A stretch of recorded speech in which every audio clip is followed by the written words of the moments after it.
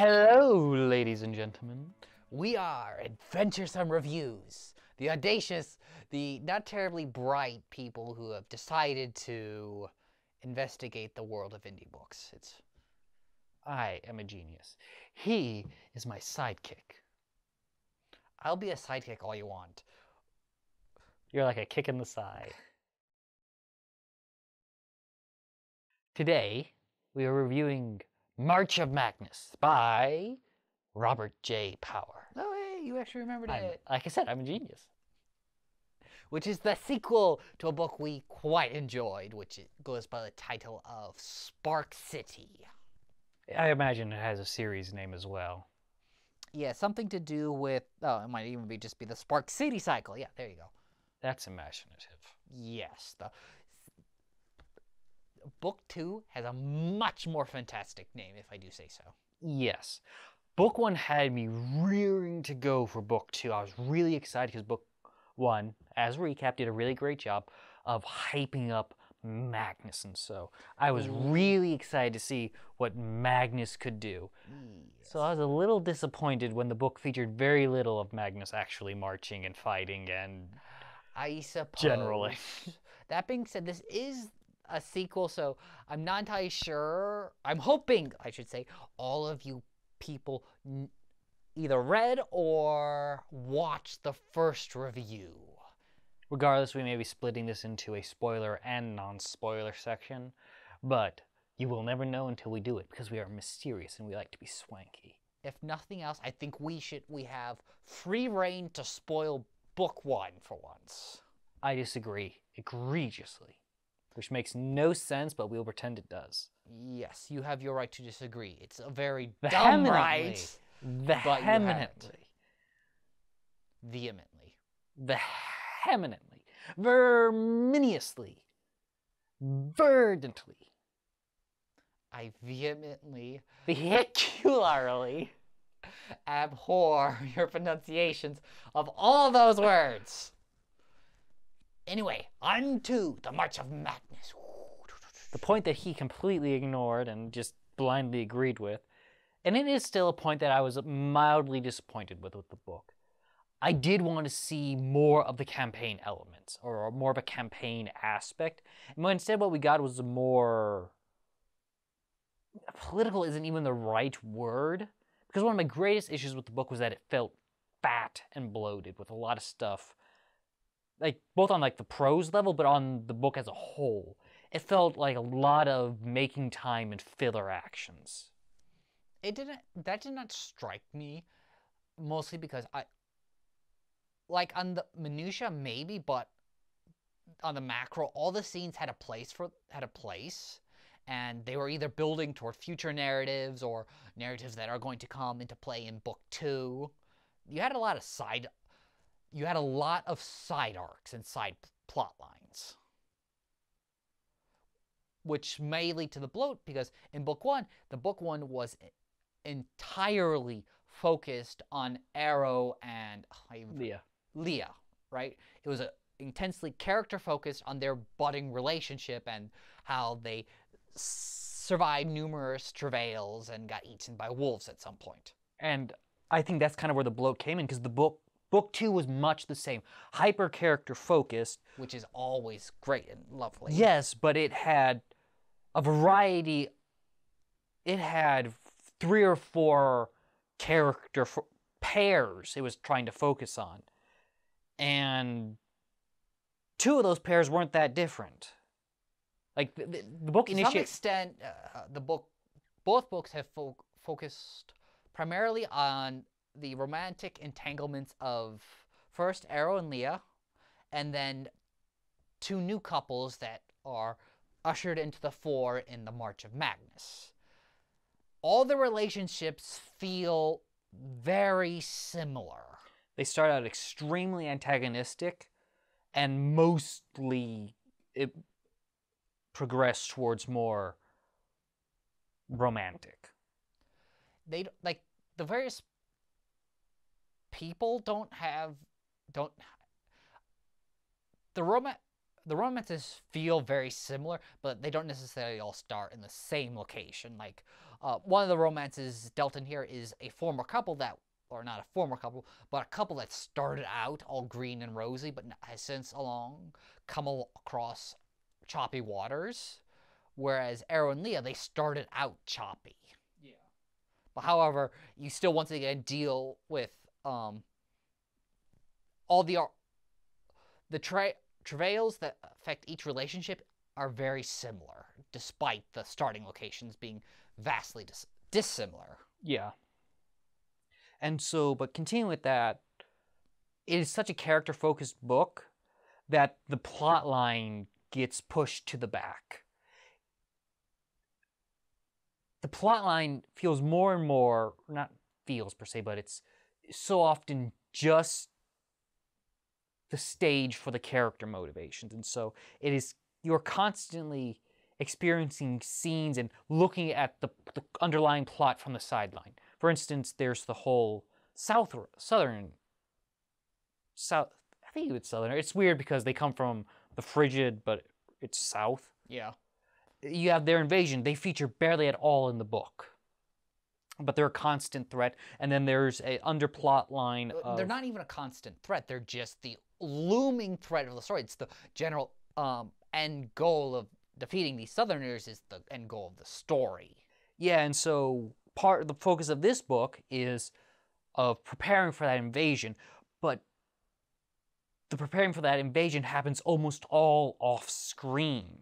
It is completely sidelined. The entire plot of the book is sidelined by the character narratives. And that, I think, is probably where most of the bloat, or the feeling of bloat, comes from.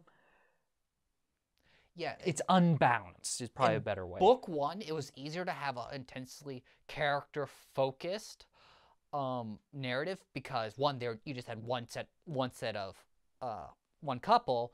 So you could really invest and explore it. And they were going somewhere. Every chapter was them striving to meet this destination they had in mind. And they encountered various difficulties, and you were slowly introduced into the general plot line of the Southern invasion. In book two, you don't have that. You suffer from that meandering pace because the plot is suddenly a lot more prominent in the character's mind, and it's completely divorced from the character narratives. The plot and the character narratives have almost zero connection. And it kind of feels like the book just forgets about it. The characters talk about the Southern invasion a great deal, but the sort of the invasion itself has a place in 3 chapters ish, and only one really where it's actually actively in the story doing something, and that happens at the way end of a fairly large book. And this is a big book.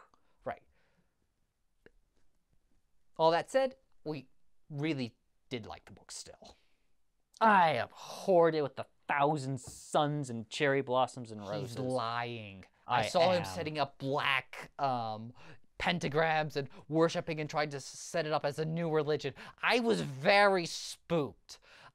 One night, I woke up and found wax on my face as he was sharpening a knife. I practically moved out of the house at that point. It would have worked, but I used the wrong wax. I needed Babylonian, all I had was Sumerian. It's a good thing I bought up all those years ago. No, the stars are using them to teleport. I'm not entirely sure we should pull those references. Part of the fun of references is to shoot into the dark to see if anybody catches it, and the other 50% is if you actually got it right. You kind of only got it right because that particular wax was not mentioned in any great, or the point of origin for that wax, I should say. Regardless. So something you did like. Okay, so something I did like is tying back to something I just now realized, and it has to deal with the 3 primary relationships. There's actually 4 because you have Magnus and his wife, which I really liked. That's actually a discussion worth having with various minutiae. For now, I want to discuss with the 3 main characters, which is you have returning heroes from the first book, Arrow and Leah, who are absolutely fantastic in this book. A really healthy relationship, finally. Albeit one still with thorns, but thorns that just help relationship. Then you have two more, right? You have Emir and Roja, and then you have Would it be Roja or Roja? I pronounce it one way, the other. It flip-flops for me. And then what was the second two? I don't remember their names. It's right. been months. All right, My so brain has the lifeline of a goldfish. something I just realized is the women in these relationships are all identical. Pretty much the spitting images of each other. And the only differences in the relationships come as a result of the men. So you have Emir, and I really enjoyed Emir because he is a tortured, drunkard, self-loathing, but at the same time, an exceptionally skilled healer who is bound and determined to cure all the world's ills. He cannot stand suffering, and he basically is tending to an entire, actually, several villages worth of, in fact, refugees, pretty much free of charge. And he is working himself to the bone while being this incredibly alcoholic and self-loathing, and this great deal of the story is about him scratching and crawling to some degree of comfort with himself, failing repeatedly, and just this constant seesaw of him slowly becoming healthy. And the story is not even done yet. That is how slow and tumultuous his narrative is. And he is paired with Roja, who is the exact, like I said, is the exact same as every other female in the book. Exact same is a little bit different. They all share archetypes. They're all highly competent, extremely proud, and extremely I don't know if there's a specific word, there probably is, but they have to maintain the imagery of their perfection. They are all, and it's not just it's not I am perfect, so I must maintain the perfection. It is they feel the onus to maintain the image. They have a standard to maintain. And it is crippling to them, but they all share it, and so all those three competence traits, and you might think like competence and pride would be good character traits to have, and they are to some extent, but they are extreme. Like competence is rarely bad, but their pride is extremed, and tied with their need to be perfect and to be respected and to some extent worshipped, but that's too much. It often results in an almost toxic mix. Right. And that's kind of the point of their society, of the female alpha lines. On one hand, it works really well because you have this their bloodlines are called the alphas. They're the best of the best, and the book does an exceptionally good job of building this alpha culture, right? Yes. And as you see, it lends to some very toxic and unpleasant character traits that are intentional, right? They are not accidents that's making the story bad. They're actively intentional affecting the story.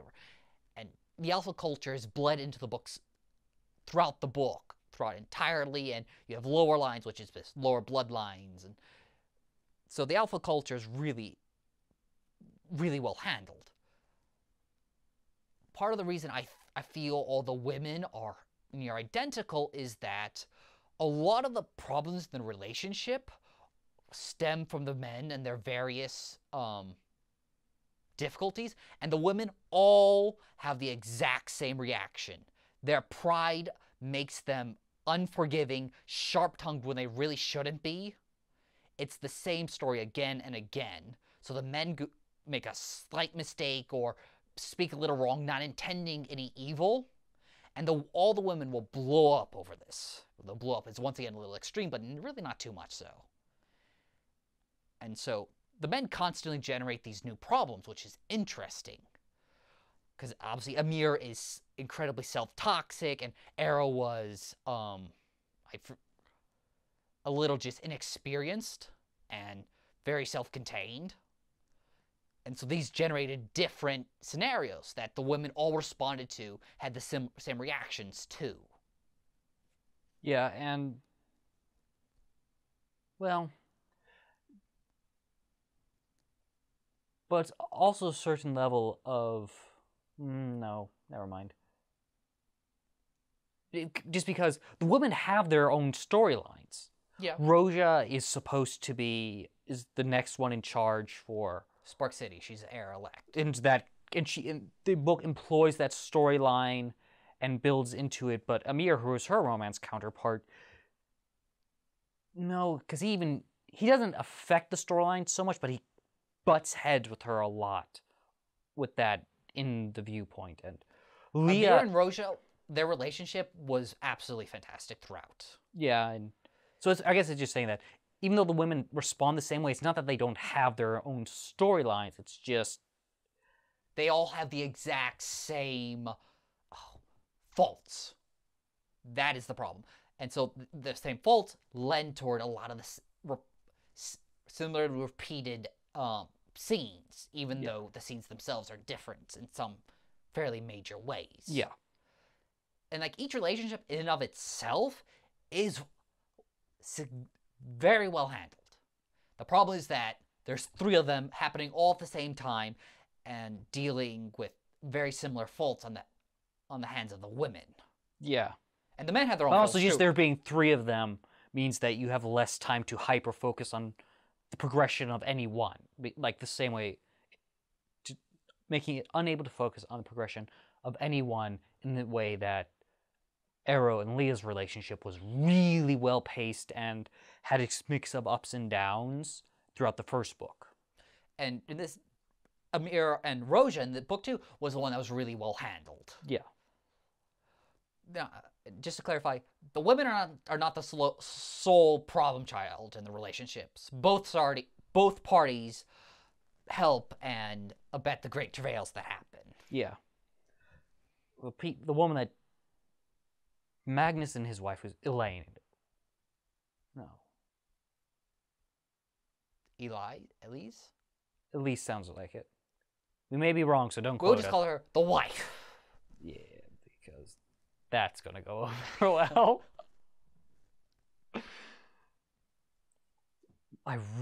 Magnus and Elise I really liked.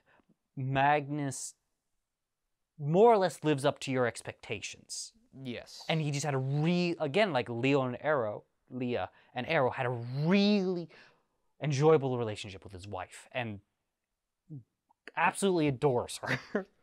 Pretty much worships the ground she walks on in a very non-toxic way. Because they butt heads and they argue, but at the same time, it's like the love and adoration there is so unquestioning. It's just and it feels authentic, in part because both of them feel like they deserve it. Like, both of them, without, quote-unquote, doing a huge amount physically in the book, their legend was built up so effectively in book 1 that you don't really need to see it proved. You're just sad you don't get to see it actively in the works. But still, both of them feel well-deserving of their laurels, and so it makes their relationship really enjoyable.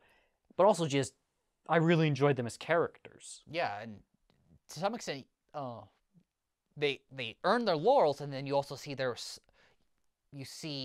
scenes where they earn it again, and they do impressive things. Yeah. Okay. The Primarch of Spark City, who is the current ruling queen of this little nation here, gets wind that the Southerners are marching to war. So she basically says, Magnus, get your ass over here. We need you to fight this war for us, because he's this ancient general who whooped up all 4 nations and is old in the past wars, right? So he saddles up with his 400 troops, and Elise decides to go with him because she says, just try to leave me behind. And they go on this journey of miles, and basically she has late stage tuberculosis, and she's just like flipping the birds to the disease. It's that kind of thing. Yeah. I think we let's delve into the actual plot line of a little bit. So book 1 ended with Arrow getting tossed off a cliff after fighting the evil demigod. Book 2 starts out with Leah, who snuck after him, because this is complicated. Arrow was captured, and he was thrust into a duel with the evil demigod king, right? Then at the climax of which he was tossed off a mountain. Miles through frozen air into a freezing river, half dead from starvation and exhausted and horribly battle scarred, right? That guy is like dead. He should be dead. And it was like literally a mile drop. Leah, who's been following it in the wings for a little while, dove into the river and dragged him out in the middle of winter. In the deep in the middle of the frozen night, south. right? And so that is the starting scene for the book, which is absolutely fantastic, because she then has to drag this basic dead man through snow and dark and forest while they're being hunted by an entire army who is literally sniffing at their heels. I forget exactly how they escape, but I think they dig a pit in the snow and cover themselves with it. As a start to this book, that is just absolutely great. The very next absolutely great thing happens 2 chapters later, as Arrow then starts dealing with the psychological trauma of this all, and he's just like, I don't want to fight anymore. And that in itself is another great storyline. And that's just like the first, I enjoyed that book. storyline up until it threw their relationship into question. This isn't that spoiler-ish, because it's all in the first couple of chapters, but it's like, like they had all their relationship troubles in the first book, so to start the second book off with more, that felt a little repetitive, and that also builds into the relationship troubles as we progress to the major romances for the book. But still, the book manages to move, like when the book is not dealing solely with the relationships between the various characters, it has a masterful ability to move from impactful scene to impactful scene and narrative, right?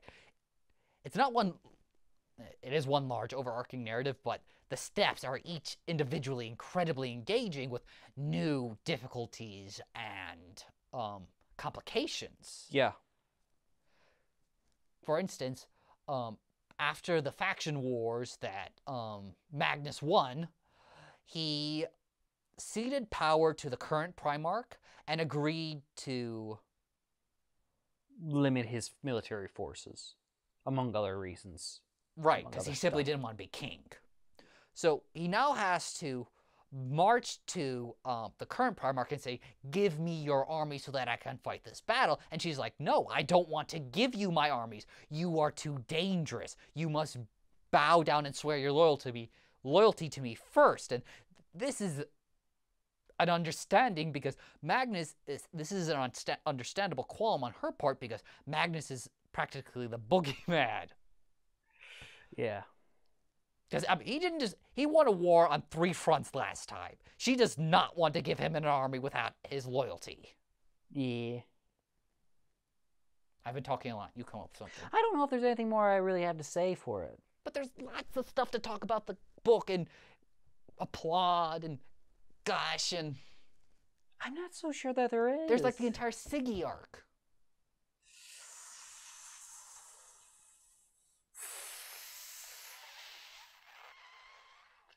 Yeah, fine. If you don't want to discuss anything more, we don't have to. Well, because the Siggy arc wasn't really a story. That's another instance of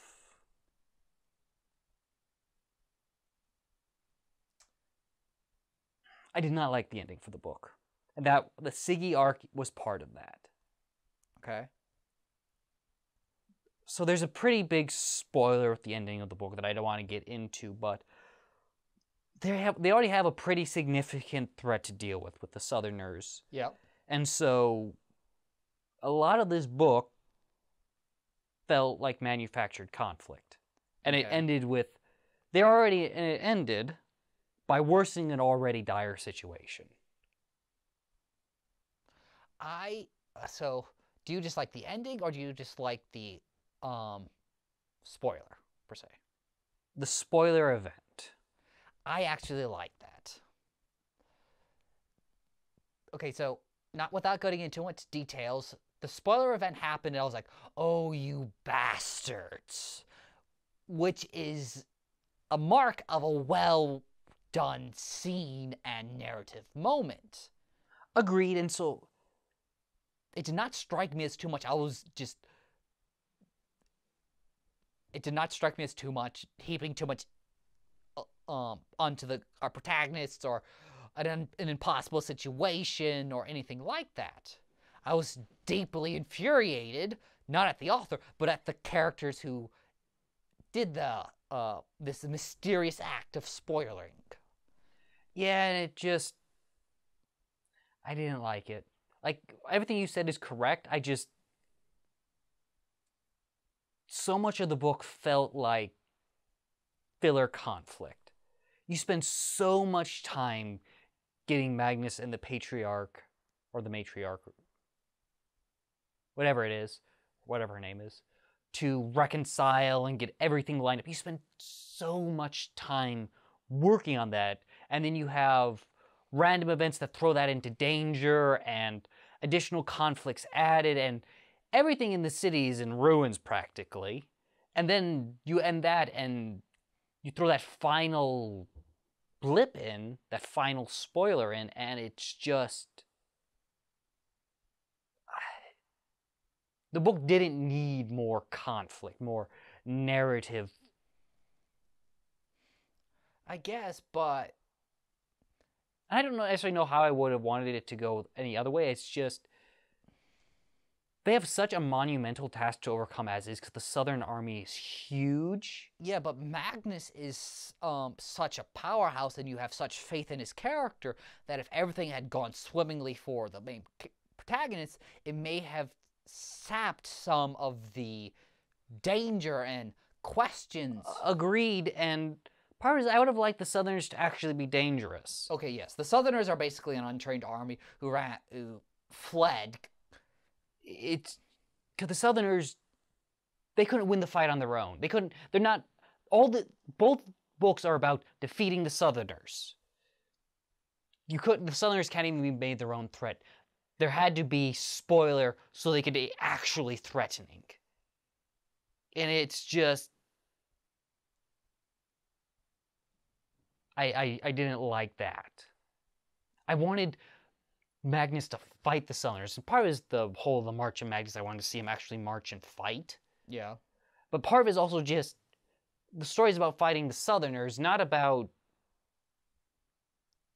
all the shenanigans that go on in the city, per se, but... Yeah. That's not even exactly right, it's just... Comes a point where you can keep throwing curveballs at the story, and eventually you're just tired of, okay, I'm tired of another random conflict cropping up, or another random issue. And some of it was that you had the previous significant change to the dynamic that threw everything into chaos, and so to have something else... This is a place where my brother and I disagree a little. I probably agree with him that there may be a few too many curveballs, but at the same time, I really enjoyed how the book kept changing it kept changing the rules, adding new dynamics, and changing the state of affairs in the story. You had these various major events happen that had this very distinctive shift and change on where people stood on sides and the goals that needed to be accomplished. Yeah, but very few goals actually were. You never achieved a goal that that where you never reached a goal and something happened that changed what you needed to do next. It was you're working towards a goal, something happens, you have to turn at a angle, keep going, something else happens, you turn, something third happens, you have to go backwards. The book never allowed you to reach any kind of ending or success. It was just a constant stream of never reaching the destination. Okay, that I can see. I still like how the book changed. Agreed, I like how the book changed and the dynamics. But I would have liked there to be some closure to some of the stuff that happened. Because that's actually the thing. You read 700, almost 800 pages of book. Nothing closed. Nothing ended. Nothing was resolved. Nothing. Yet nothing, absolutely nothing. The only things that were resolved were Arrow's post-traumatic stress. And that was resolved in the first 5 chapters or so, what have you. Not quite that badly, but... And... yeah, nothing was really resolved. It's like they were starting to get resolved, but... Then you would get a curveball, and you would have to go off and do something else complete. Because even the third relationship, which we haven't talked about at all, isn't resolved yet. Yeah, and... Yeah, so it's just... It was almost like the characters were never allowed to actually do something. Oh, no, they were allowed to do anything. They were just never allowed to actively achieve something. Or allowed to finish it. Even on the cusp of finishing something. Like, victory... Arrow has just about achieved something. He's won a duel, right? He has clearly won the duel. The leader at the queen says, "You have won the duel," right? But because it was a duel that was supposed to end in death, his opponents decide to say, "We're not dead yet. We're going to whoop up on him and just cheat our way through this." After Arrow turned away, she just sort of says, "Fine, this duel is done. I was declared the victory." He won the duel, and the book said, not really. Yeah, so... Which, it does have its benefits, because it's a constant kick in the teeth to the main characters where they just can't get a win. Yeah, but every now and then I like a win. Yeah. Like, there's nothing wrong with letting your characters actually succeed occasionally. To some extent, I have less trouble with this, because Arrow and Leah's relationship, being at the healthy stage it is just like a constant win throughout the book. And the same is with Magnus and his wife. It's a constant win, yes. Whenever those two are on the screen together, whenever either of those couples on the screen together, it's like, this is such a healthy relationship. Yeah. And it's really getting to the point with both couples having just a really nice relationship. Yeah, and I think that is worth mentioning is that the book does have good action scenes. It has several sprinkled throughout, and they are good, both on the single-person duel level. And the book has a really good job of not being hyper-specific. Mm-hmm. Like, he swung high and then left and then it's down. It's not a bullet point presentation but it still gives you a close enough view of what's happening so you can feel your way around and get the feel of it from the perspective of a single person. But also it does a pretty good job of doing it from like the grand battle side, and it does handle these well. Yeah. You had a battle near the climax, because of course you did. It's Magnus versus the Southerners, and spoilers. Actual tactics were used. It was like, oh my god, this is so awesome! Like, actual tactics I understand from my very extended history, not really, of playing war games. Yeah, it's just... the conflict of the book is really well handled. Do you have anything else you wanted to say? No, except that this may have dragged on a little bit longer because my throat is killing me. Weakling. Quite. So, I think we'll kill this loping conversation and say... with a review. Oh, yes. 4 stars. I would have given it 3.5. I know, and you are a stingy worrywart. I have nothing but disdain for you and your ilk. I'll diss you next time. You can try. Goodbye. Au revoir. До свидания. We depart. Fare thee well, our future friends.